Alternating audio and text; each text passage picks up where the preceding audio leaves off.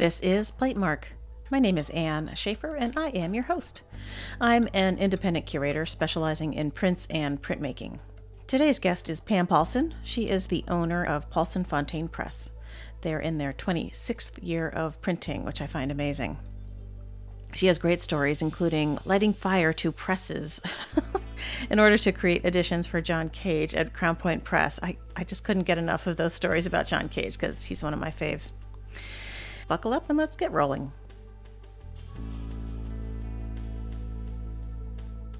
Pam, it is so great to see you. I miss you. I want to see you in person sometime soon, maybe in New York. Oh, yeah. I'll be at the print fair. Sure. Yes. Oh, great. Honestly, I can't wait. I just can't wait. It's been a time for everybody in this industry. I know. Everyone's just so ready for in-person fair. It's been a couple years. So today we're talking to Pam Paulson. Why don't you introduce yourself for our listeners and tell us what your shop's name is and where you are and what you're up to? I'm Pam Paulson. The shop is Paulson Fontaine Press. We're in Berkeley, California. And this is actually the beginning of our 26th year of publishing. That's a lot of time. Yeah. Did you ever think when you were in college, like, I think I'm going to be a master printer and 26 years later, I'm going to have this incredible body of work behind me?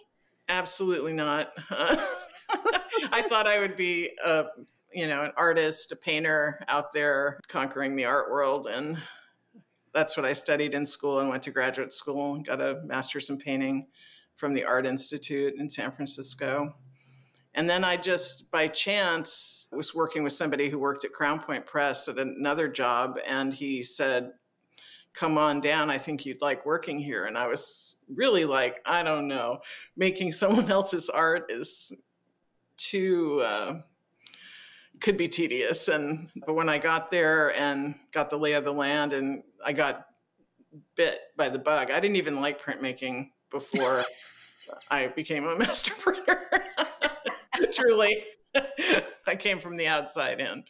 Do you remember what it was in your mind that you thought printmaking wasn't worth your time? Do you remember what those thinkings were? It was, tedious. It took a long time to make an image, and all that process just felt like nitsy, wheel spinny maneuvering to me because I was so much involved in immediate mark making and painting and that fluidity. But what captured me was the aspect of translation and problem solving in printmaking. So when in charge of a project at Crown Point, it was up to me to figure out how the artist could best make their mark and have it make sense and be all theirs. So that was a challenge, and that was super fun to get that into some other headspace, someone else's whole art production,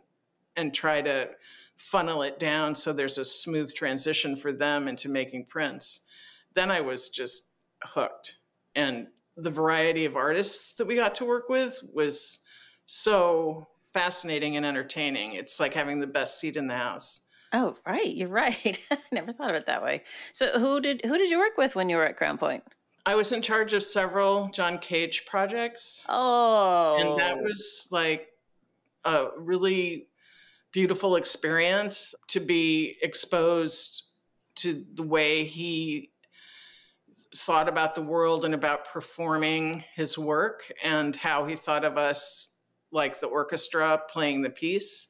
And we'd decide on variables together. And he would, based on throwing the I Ching, select things and the order of things. And then when we printed an edition, we were essentially following that score.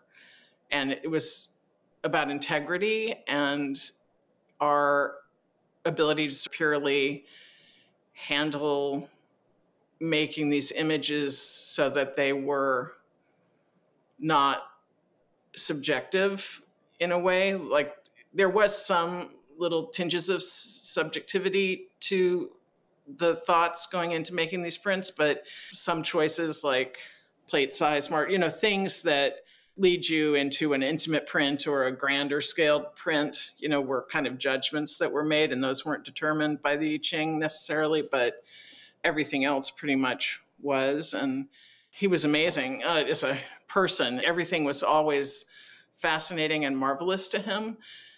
His favorite word was marvelous. That's marvelous.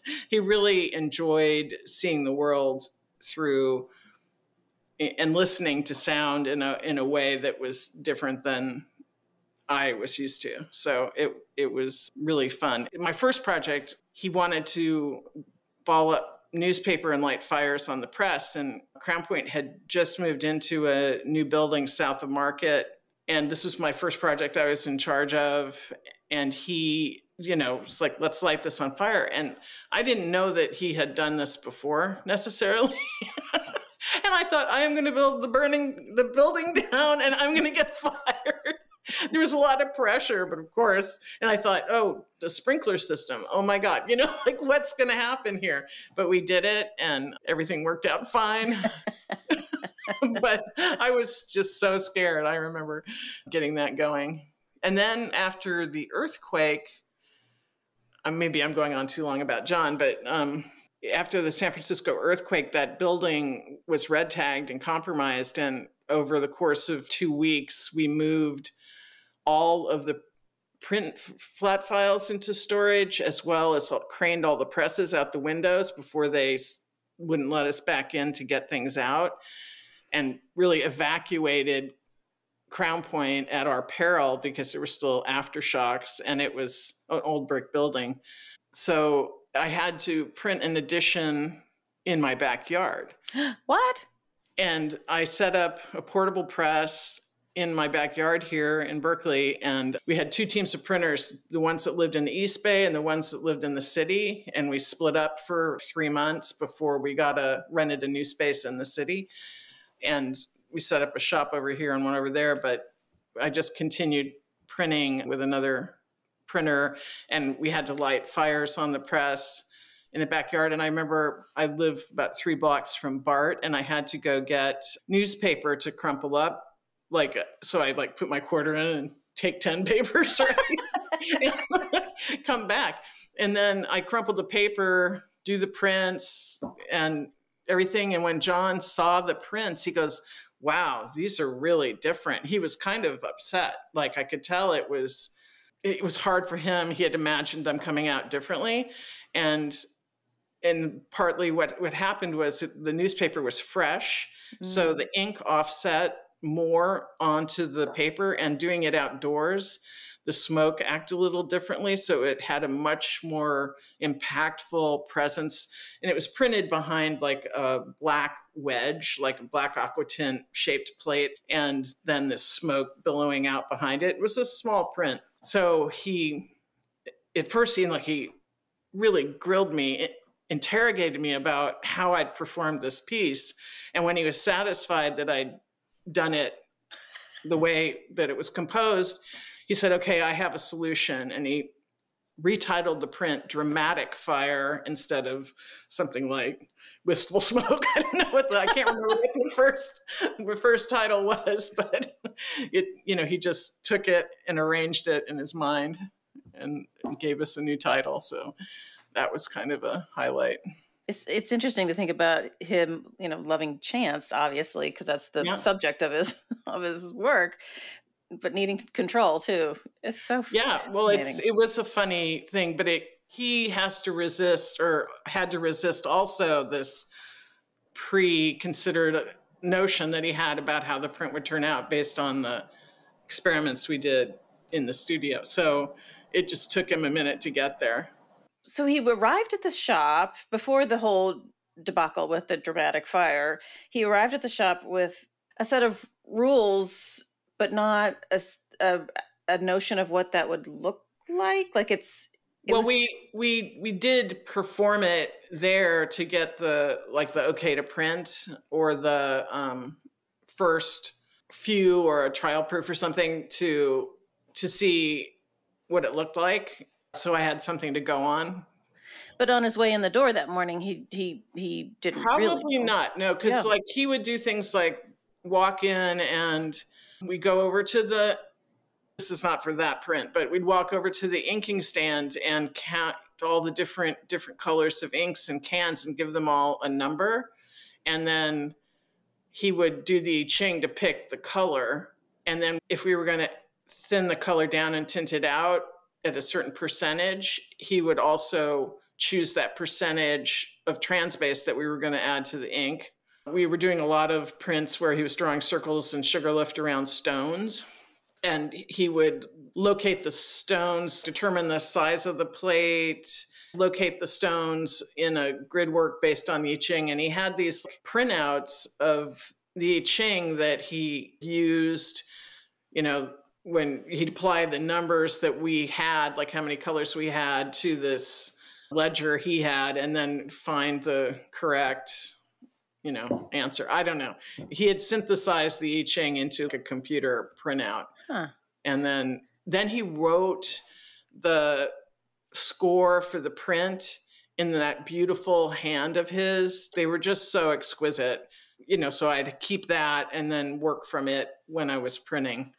It was just a lovely Sounds exchange. Magical. Yeah. It's also, I have another Cage story. I don't know if you want me to go down. Please, I have not talked to anybody about Cage. I think listeners probably don't think of him as a visual artist and will be amazed to look up some of these prints. So please have at it. He did so many things. Like, he was a big mushroom expert, right? He was on like a show in Italy discussing mushrooms. Like, he was really into it. So when he was in Berkeley, Catherine lived in Berkeley at the time, and he was staying at her house. And he went outside, in one of the trees near her house, he found these giant mushrooms, right? And he brings them into the studio, and, he was macrobiotic. So he was eating a lot of vegetarian meals. Anyway, cuts them up. We had a kitchen at Crown Point. He made a big stew and expected everyone to sit down and eat it, but he couldn't tell us what the mushroom was, just the family of it. And that spooked me because I was pregnant for the first time. Mm-hmm. And I think I was like 3 or 4 months pregnant. And I was just like, I can't do this. I can't eat this. And I remember him having a little bit of an attitude about that, yeah. And then after 3 days, no one had died. So I ate some. And he said, "You're okay, Paulson." It was just really funny. He was a little snubbed, I think, that I didn't eat his mushroom chili right off the bat. So I worked with John there, and then I worked with Richard Diebenkorn. Oh. Renee and I were on a lot of projects with Diebenkorn together. I just want to interject here. Pam is referring to Renée Bott, who worked at Crown Point Press with Pam, and they struck out on their own and formed Paulson Bott Press in 1996 and continued creating wonderful prints until 2016. After Renée retired in 2016, Rhea Fontaine became the new partner in the press, although Rhea had been the gallery director there since 2002. So now the press is called Paulson Fontaine. And I had moved to the Bay Area because I loved Richard Diebenkorn's work. I had a professor in Texas in undergrad that came from the Bay Area, had gone to Stanford, and sort of told me about Diebenkorn. And I fell in love with Bay Area figurative painting. And he advised me to go to graduate school in the Bay Area. So I moved out here when I was 20 and landed at the Art Institute, went to grad school. And then like 4 or 5 years later, I'm working at Crown Point with Diebenkorn. And that to me was super rewarding. I loved that guy. He was like your father in the best way, just such a gentleman and so smart, read mystery novels, listened to Dvorak, just had this whole gestalt of cool dude, and he was just amazing at putting compositions together. Really enjoyed that. He would take plates out into the parking lot at Crown Point and skid them across the pavement to get some ambient marks to start to react to. And whenever we were working on plates, he did a lot of, we'd work on a print, we'd pull a proof, he'd cut up some color from something else, collage into the proof, and then we had to change the plate to fit the proof. So we had to do a lot of scraping, and he loved the remnants from all those changes in a big way. Like he kept saying, don't make it too perfect. Don't make it too perfect, which if you, as a printer, you know it's really hard to make it perfect. So don't worry, we got this. Anyway, so it would just go back and forth, but it was really fun to put together prints with him in the studio. So was he on the plate at all, or did he bring drawings and Mylars and things for you? Oh, he's totally on the plate. Okay. Yeah. One thing that listeners may also not know is, well, actually not even listeners, but people like me, the curators and the art historians, forget that you can look up as many articles about Diebenkorn as you want, but there are people like you who are sitting around who had worked with him that nobody remembers you've worked with him, and that you have all of these wonderful anecdotes. It's so fascinating. It's like, oh, there's a resource right here, people. And her name is Pam. Yeah, I was on some panel with conservation people during COVID, and that was sort of a theme. It's like people need to hit up all these people that do the production of artworks, because there's a lot of precise memories of how decisions got made, or not so precise, but it helps you put together the way an artist thinks. Right. So one big thing I learned, having my own press, was that for me to visit the artist studio or really get a good idea of their working method, like if they use collage, if they paint, in the case of someone like Rhea Fontaine, if they play piano when they're kind of in between things, you want to make it a comfortable situation and a good fit, and be ready to have them make a mark that's comfortable for them. Gary Simmons, for instance, who we've worked with, uses his whole body to smear the paint or the chalk or whatever he was doing. So he gets his arms into it. So he couldn't work on a table. It just wasn't the right mark. So we had to screw the plates to the wall so that he could lean into it with his elbows and forearms. And, you just have to find those little tricks that will get them to where they want to be in their mark making, make it comfortable. We started working with Caroline Kent, and she's an artist who uses collage in her paintings to discover shapes and relationships between shapes.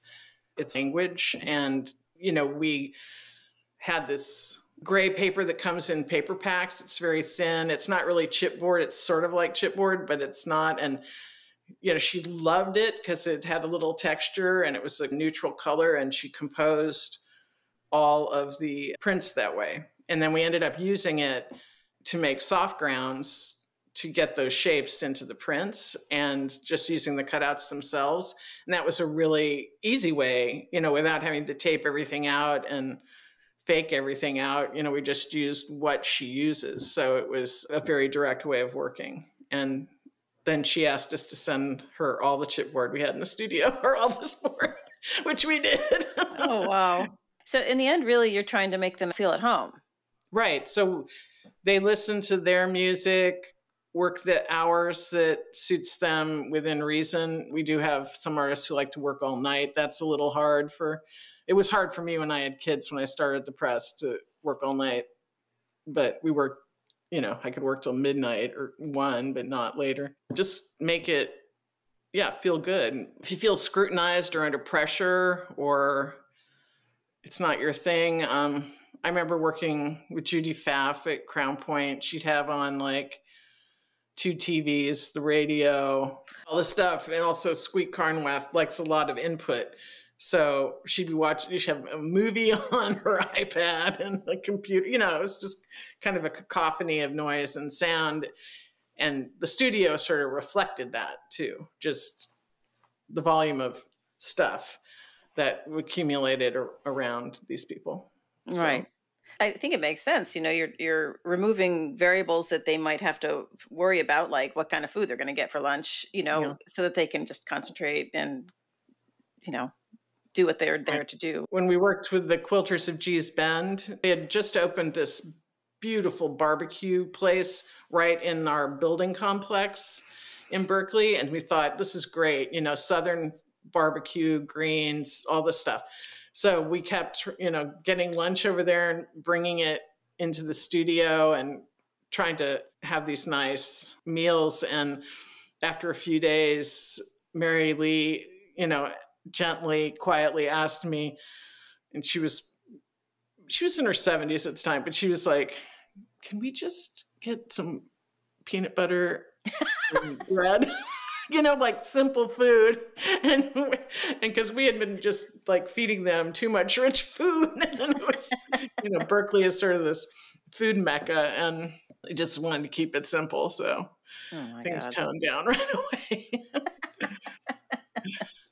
Can we circle back to Texas? You grew up in Texas. What university was it you attend? You didn't. I didn't grow up in Texas, but I fell in love with a guy when I was a teenager in Chicago, and I moved to Texas because he had moved there. And I graduated high school when I was 16, 17, and moved to Texas. And I hadn't even applied to colleges yet because I didn't realize that I could graduate as a junior, but I had all my credits, so I did, and I was in Chicago, and then went down to Texas to go to college, and then immediately broke up with the guy. Of course. That's okay. It was a very neat school. It was UT Arlington. Oh. Between Dallas and Fort Worth, and they had just built this new arts building complex. It was brand new. We were the first classes to go through this building, and we had some really great instructors and professors. Ned Rifkin was my art history teacher. There was just like a lot of young, interesting, forward-thinking artists. There was a lot of talent at the moment, and it was fun. And who was the professor that pointed you at printmaking? Richard Shafer.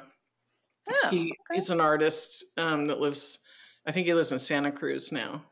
Okay. He bought my VW van, Campmobile, from me. I wish I still had that. Have you decided what you're going to do with all your printer's proofs? And are any of them framed and hanging in your house? Oh, yeah. Yes. Lots. Yeah, I have lots of things. I just got a Woody Diothello print framed. It's spectacular. I have multiple Chris Johanssons at home who I love. And I have a Diebenkorn, a Purrier, Taube Auerbach. I have a Mark Bradford I didn't print. And I wish I had. And, yeah, I have a big Sam Levi Jones print up.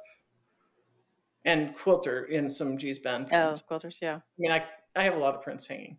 Yeah. Oh, that's good. Yeah. Yeah, I talked to Bill Hall, who had really wrestled with this, what do I do with all of this stuff? The kids aren't interested or whatever. And he found a home for most of them at his alma mater, the University of Alabama. But, he had kept, I don't know, maybe 6 or 7 of them. And his glory piece was the Helen Frankenthaler he'd worked on, Book of Clouds, which is one of those giant plywood looking numbers that they did at Pace. And that's very cool. Yeah. So I sort of wonder which ones. Well, we've done over 600 editions here, and I probably worked on 100 at Crown Point. I don't know.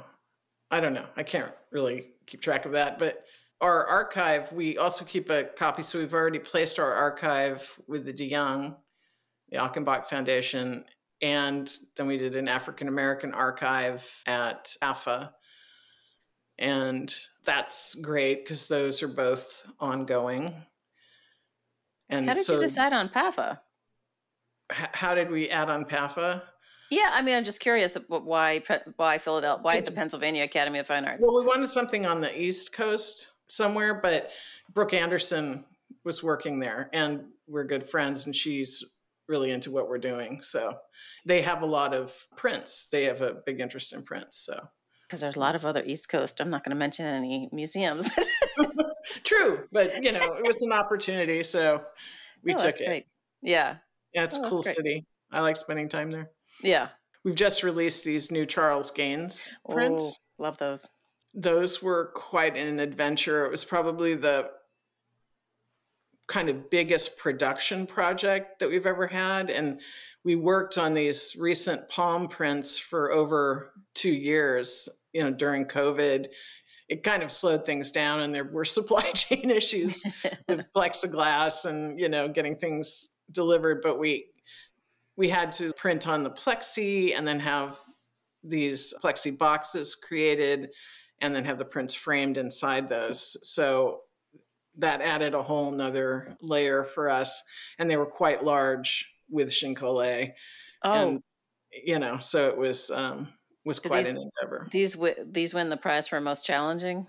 Yeah, I would say that. And perhaps this print we're also working on right now with Alicia McCarthy, which is 82 different colored stripes that are about 3/4 of an inch, half inch apart from each other that have to be inked in different colors. That takes 4 people pretty much all day to do one print. No. It's really big. Oh, okay. Holy cow. Yeah. So let's go back to Charles Gaines, because I loved the print. You had a set of 4 trees up at the IFPDA fair, I don't know, 5 years ago, maybe? God. Right. Yeah. The first set, the Tiergarten series, which were trees from the Tiergarten in Berlin. So, but he's really uber conceptual about his trees. Can you tell us what he's up to? Yeah. It's very much like Cage. It's sort of like performing a piece. He started photographing trees back in the 70s when he was teaching at Fresno. And he photographed orchards because that's all there was around there, and just started making these collections of trees. And early on, he decided that he did not want to be an expressive artist. He wanted a system to depict objects or people or whatever it was he was doing. So the system he landed on was the grid before people were into pixels. This is the 70s. And so he would grid things out, and he did drawings that way. He made a few prints early on. He also has a system.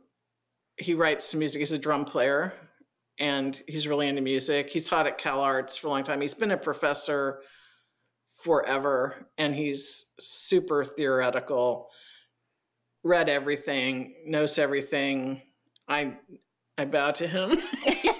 He's an amazing font of knowledge and has really considered a lot of art criticism and writing over the last 50 years worth of writing, and is pretty up on everything.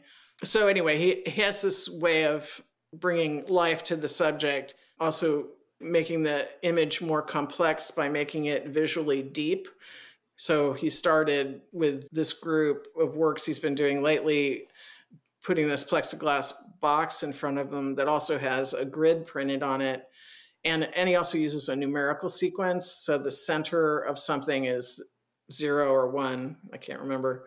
Maybe it's just 1. And then it goes out, 2, 3, 4 as it goes in both directions out. So he'll depict things both as a series of numbers and a series of squares. And then he does this dimensionally, which gives a lot of room for interpretation of different ideas of grids being imposed on structures and what you think the grid is. He'll take a famous speech by Martin Luther King or something and make that into a musical score by imposing a structure on it. It's just a way of getting you to take a step back and think about something. Well, when I first saw the Tiergarten ones, I stood there for a long time with Rhea, and she explained them to me. And at one point, the light bulb went off. I'm like, yeah, that's it. On face value, you could go by it and say, oh, what a pretty tree. But he brings so much more to it. But you have to work for it. Yeah. And I mean, these palms were like totems in a way. They stand like a totem. To me, I have that sense going into the image that it's like a tree is there for a long period of time. It's a exercise in duration. So it lets you reflect back to perhaps when it started to grow or like another time frame. Well, and also trees are the thing that enable us to exist, right? I mean, in the end, like they're the filter and they talk to each other, and they're quite remarkable. And obviously, well, I think people miss that point. I like that he's drawing connections into other realms of humanity, making that point that we are all interconnected, and, don't just walk by that tree, because you should bow down to it and thank it for doing its job. Does that make sense? How long has Rhea been your partner? She joined the press 20 years ago. And yeah. Wow.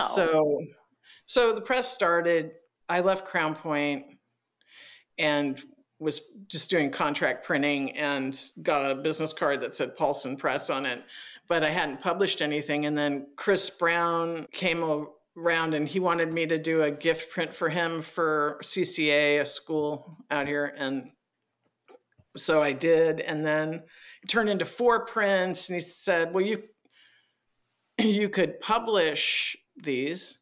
And I was like, well, okay, but that means like selling them. And it's, I was interested in that. I had a 1-year-old and a 3-year-old, I'm kind of busy. But anyway, so I said, if I can get somebody else to help me do this, then I could start my publishing press. So I talked Renée into joining me, and she also had a 1-year-old and a 3-year-old. We had kids at the same time. And then we started publishing in 1996. So the press has been going along. And then Rhea came in about 5 years later. She'd been working at a gallery nearby, and I'd go there for events, and she was always super nice and upbeat. And I thought, this is great. That's just what I need. Anyway, so she came in, and then we kind of clicked about artists that we wanted to work with. We were really interested, both of us, in the history of the civil rights movement and in working with Black artists. So we were always pretty much in sync about who we would like to invite. And when Renée decided to retire from the press, Rhea bought her share and then is now my partner. So yay. It sounded like you were too busy to even think about being the publishing person, but do you enjoy the sales part of it in the end, now that your kids are grown up? Not really. I appreciate it, but I'm enthusiastic about what I make. And so I love to see it go out there. So in that sense, I am so excited about the work reaching people and institutions and traveling and being in museums, all that. I love it. And I think that's the function of print. They spread out and they have a home, and they're a great way for people to buy art because it's less than a painting by a long shot. I feel good about all those things, and I like people. I don't particularly love selling. I can talk about prints forever and don't mind that at all, but I don't, and I like to talk about making them. The aspect I like is running a business. I like that. Right before I started at Crown Point, I took a course at Berkeley in management accounting, go figure, because I was working at art supply stores before Crown Point and I wasn't getting anywhere. And I thought I should open my own, whatever. I was thinking I've got to do something entrepreneurial. So I started to try to beef up that aspect of my brain. I'm fascinated by how things work and how businesses survive. And, we've come close. We've had to lay people off during recessions. It's not an easy thing. What we did to start the press was Renée and I each sold a Diebenkorn print that funded our machines and setting up the studio. And he would have loved that. He really would have loved that. But that's how it began, and there was no money other than what we could make by selling our prints. Right, exactly. My husband, I always talk about, if I won the lottery, I'd open a print shop and start publishing. And he always likes to remind me, he says, how do you make a small fortune in print publishing? I say, how? And he says, start with a large fortune. Yeah.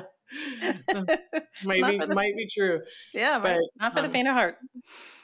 No, but I really like getting up in the morning and knowing I have to go in and have some real meat in my day about making something happen, either as a print or as a business. And that has really kept me going. I'm not bored. I would think that working with a variety of artists would just be so energizing, and, seeing the product through, and it's gorgeous. And yeah, it sounds like a whole lot of fun. I know you and Rhea have a group of people that you go to make prints, but how do you find new people? Are you open to people contacting you, or are you invitation only? Pretty much invitation only. It's harder and harder to work with new artists if we want to keep working with the ones we have. We kind of cycle through it in phases, but we can do maybe 5 or 6 projects a year. But if we do a project like the Gaines projects, which basically took 2 years of work, that limits our attention to other artists. However, we just did work with Caroline Kent, and she was an artist who Rhea was visiting Charles Gaines in Los Angeles, and he had a large painting of hers in his studio, and she admired it and asked about Caroline, and that's how that happened. We thought she was amazing, and she's from Chicago, and just serendipity in a way that the painting was there. Organic, yeah. But other times, like with Carrie James Marshall, Renee and I went down in 1997 and asked him to work with us the first year of our business. He was giving a lecture in LA, and we're like, hey, come make prints with us. He's like, who are you? It was sort of like, what? It was just a pipe. We took 10 years for us to get him to come and make prints. And finally, so sometimes it's like this long wish list, and people are really busy. Artists are really busy. To get them to commit to coming for 2 weeks to California, as much as you'd think they'd love that, it's not easy. It's not easy. They have to drop their life, and some are teaching, some are just in such demand that a print project doesn't seem like a thing they want to do. But for the large part, the artists that we work with leave the print shop with something, and we get something from them that's new. So the exchange is fruitful. Right. And that's quite rewarding to see something they did in the print shop, or something we showed them how to develop into their work. And right. Artists helping artists. Yeah. So at the shop, you guys, I know you're well known for your intaglio, etching, aquatint, et cetera, et cetera. Do you guys do other stuff too? You do litho? No.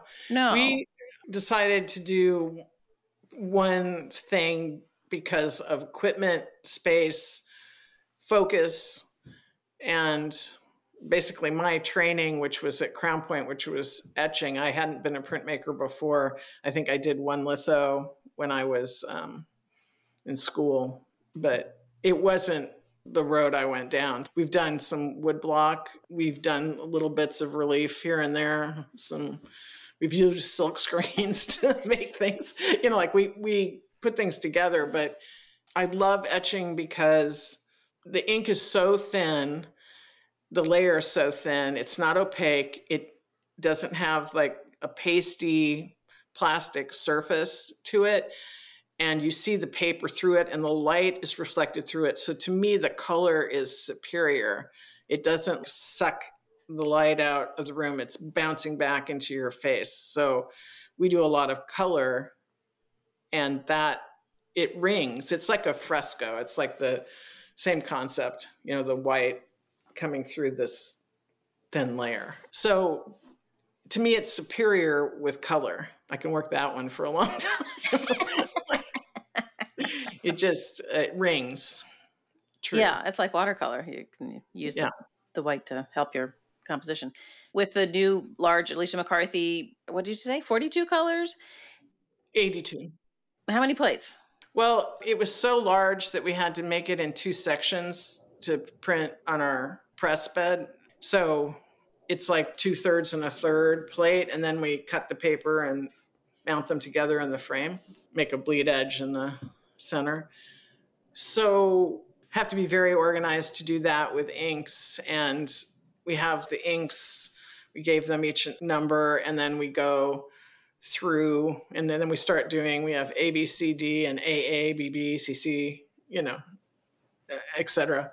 So we keep them in a box in order, and you take them out and then put them back where they go so that you can check yourself and not ink a stripe in the wrong color, because then you couldn't use the print. So it's just... So one plate? Two plates? No, three. I mean, there's a background and the horizontal stripes and the vertical stripes. Okay. So are the stripes lift ground? Essentially.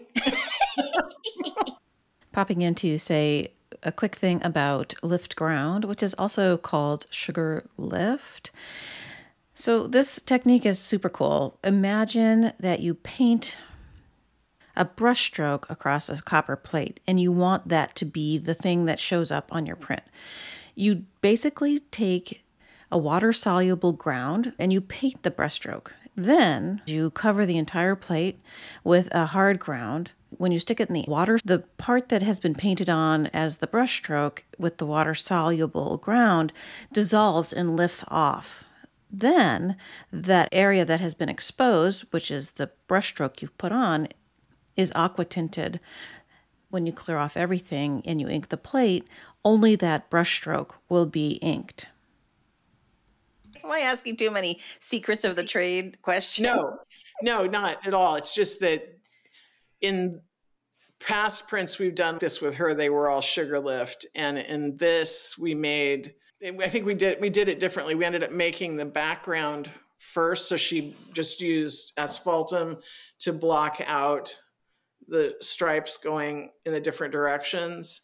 And then we made plates that made those stripes horizontal, vertical, and where they weave, we block out behind them. So instead of just making the sugar lift that way, it was just a different approach, but it looks really good. It's really a pain in the ass. And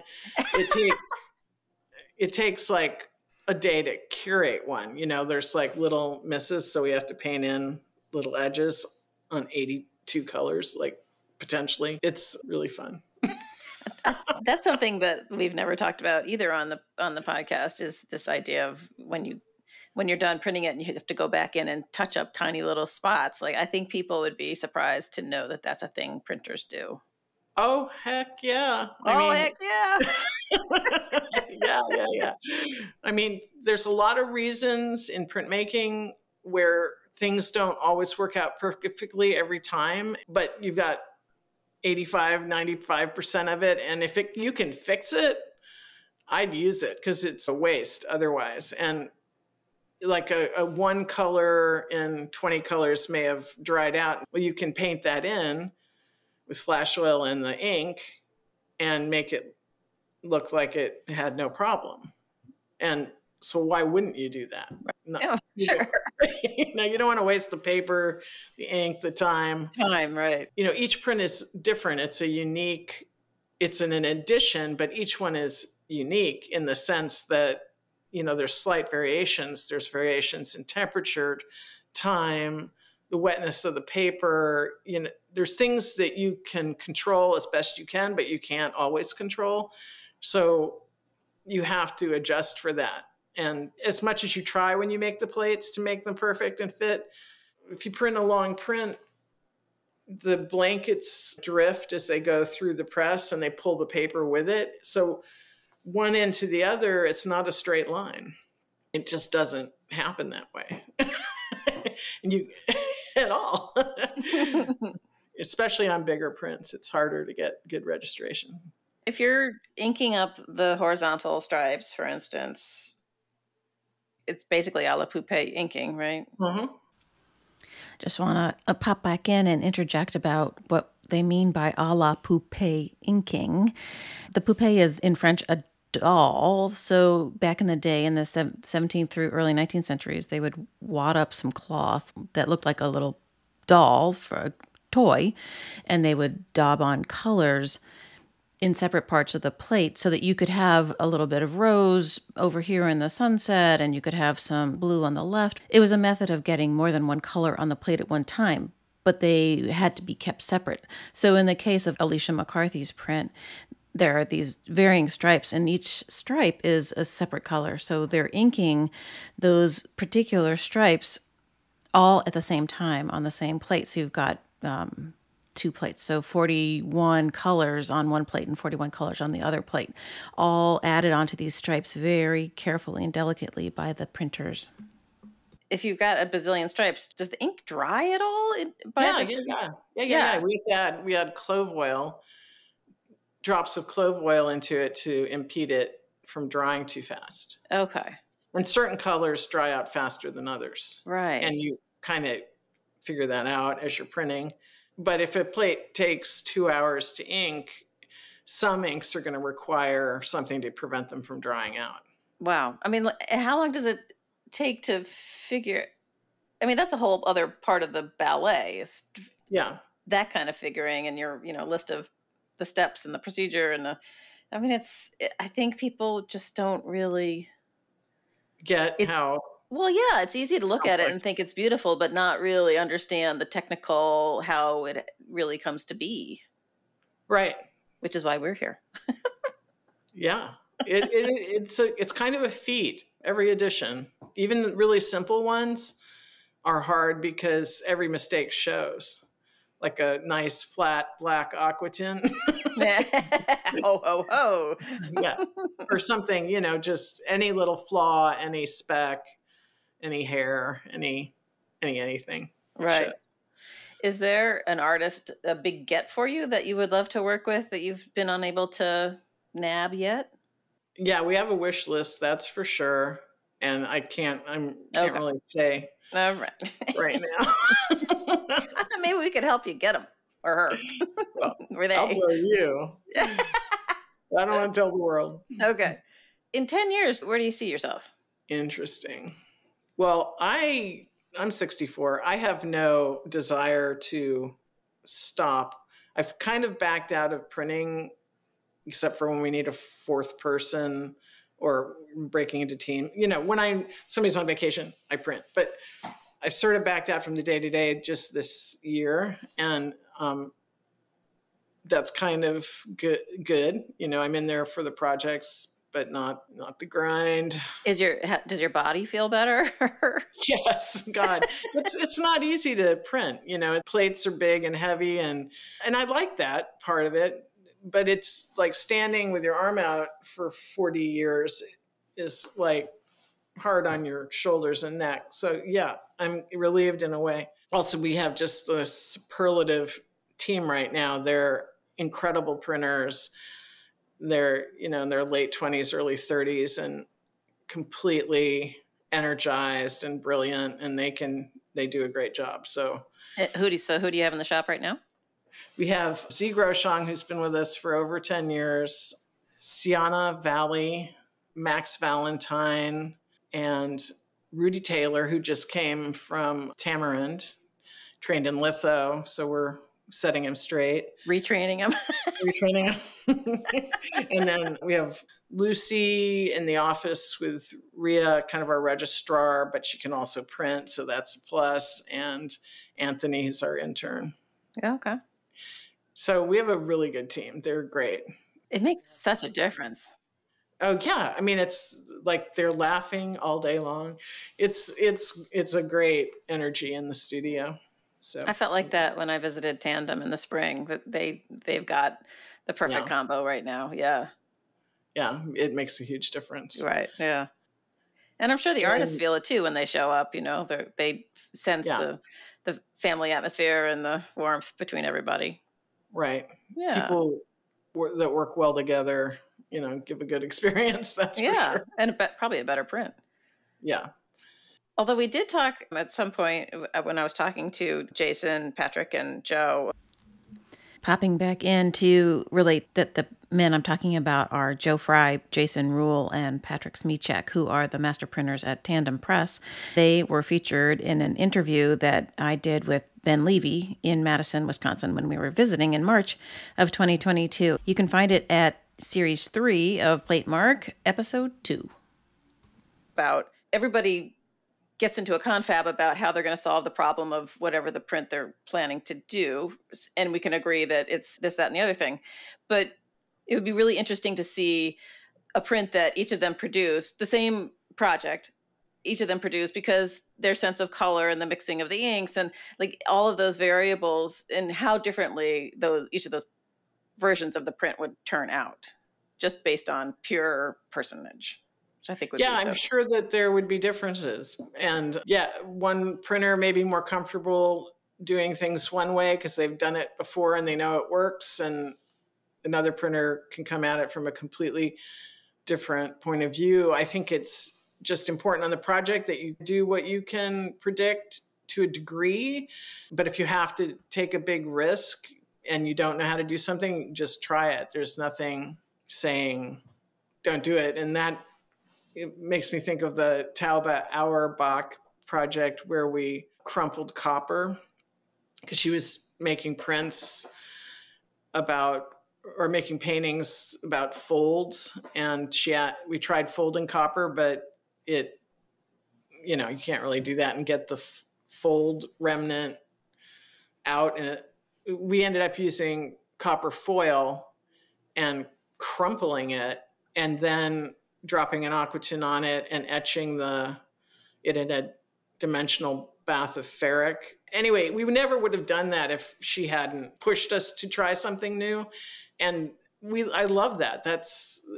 Her projects to me are always the most exciting in a way because she's approaching materials in a very different way. And her agenda is experimentation. So like out of, maybe we tried a total of 8 really different types of mark making to get to something she liked.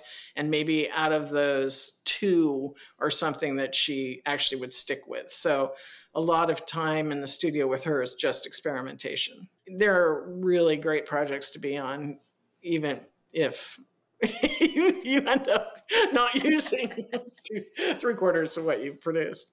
I don't know if you remember this, but Ben, who co-hosts with me occasionally, came out to see you at some point when you were working with Taube on the folded metal copper. Yeah. And he came back, he's like, there's really a cool thing out there. And it took until I saw them in person at, I think it was the next print fair, and we bought one from you. Right. Of one of those folds. Yeah, it was great. And it was the one that was sort of the copper color, I think. Yeah. Cool. Yeah. Well, that was interesting too, because if you got the copper one, we mixed copper pigment for the ink for that. And it was the same hardness as the plate, and it wore the aquatint. So I think there only ever were 8 in that edition. Oh. So it's really rare. Like we had to not print the whole edition. Oh, maybe I got the silver one then. The silver one, we got the whole edition. Yeah. No, you're right. You're right. Sometimes things just don't work out as planned. Right. I mean, who could have known that unless you tried it, though, right? Yeah. Yeah. That's what I love about it. It's such a cool, experimental, anything is possible, let's try it kind of a place, which requires an open mind and open heart and, generous spirit. And I just think it's one of the happiest places on earth. And at the same time, trying to make it predictable and repeatable. and functional money-wise. Yeah. Financially viable, I think is the term I was going for. Yeah, I mean, our press has always supported itself from the sale of prints. So thank goodness, it's no small feat to sell enough prints. It's expensive out here. Our printers finding a place to live that's reasonable is a real struggle. And I'm glad I'm not a young person here. But back to the future, my daughter is in printmaking now. What? He's been a printer at Gemini for 4.5 years. Oh my God, I missed that memo. Yeah, I don't know what happened. So it's kind of interesting. She worked for us for a year after college and then went down there and got a job as a printer. So she's been having a great time, and it's really fun to shop talk with her. And they do it. I mean, it's a great learning space for her because they do everything and there's tons of people doing it, right? Yeah, she's on the etching team. Okay. And I think she printed her first etchings when she was 8. I had a job for Robert Mondavi to print. Chris Brown made little prints of him for his 85th birthday, and we printed like 150 prints to give out at this like gala they were having. And she and my son both printed. Oh my God. Has your son caught the art bug? No, kind of. He did some designy kind of things, but you always hear actors remarking about their children. God, I wouldn't wish this, industry upon anybody. Please don't become an actor. And then there they are doing it anyway. Do you feel like that about the art world? No, because I feel like this is such a unique kind of space. If the stars are with you and you can make a living at it, why not? It's not like, you're going to get rich, but you'll have a good art collection. Right, exactly. Well, if you'd held on to that Diebenkorn. Yeah. I have one left. Yeah, right. I think Diebenkorn is one of the easiest entry points for people into prints because they echo the painting so beautifully. And who doesn't fall in love with a Diebenkorn landscape, not landscape? Yeah, I feel like he has done a lot for the recognition of prints as the thing that it is, which is wonderful, of course. Yeah, I give him a lot of credit, and I wish I had one. Listeners also may not know that you came to Baltimore, I think all 3 years that I directed the Baltimore Contemporary Print Fair for the Baltimore Museum of Art. I don't know that I ever said how grateful I was that you came all the way from Berkeley to do all 3 of those shows. And I always looked forward to, and I don't know if we bought something from you every year, but we did buy from you. I do remember we bought one of the G's Ben prints, the red and black one from Louisiana Bendolph, which is a fantastic print. But just to say thank you. And I know you're not going to make the trip to my new fair, but I'll forgive you. I'm really bummed about that, but we're just backing off on the fairs since COVID, and we're just doing the print fair this year in New York. Well, it's an undertaking for sure. And I know how exhausted I am at the end of the fair here. And I can only imagine if you'd had to travel and pack and prepare and, frame and do all that stuff. Thanks for inviting us. And I really admire you for doing it. It's a love of yours and it shows. Oh, thanks. Yeah. When I left the museum, the second question in my mind was, are they going to do the print fair again? And they showed no signs of doing it. So here we are. Okay. Well, I am so looking forward to seeing you in New York for the IFPDA print fair, which is coming up really soon, in a month, basically, which is crazy. Are you ready? Yeah. We're going to have the new Carolyn Kent and the new Gaines Palms, 2 Woody Diathello prints, and the big Alicia that I was talking about. Oh, good. It'll be a power-packed booth. Yeah, this is the first year we're ever hiring someone else to install it, which is like a big deal. That is. Wow. You've grown up, Pam. I know. Yeah. Just give me a quarter of a century to get to this point. But. Yeah, hanging the booth, like I can hang casually, but with precision, I'm not sure I'm that good at it. And nor would I want to be responsible for a print fair. I mean, that's a big deal. That's great. Well done. Yeah.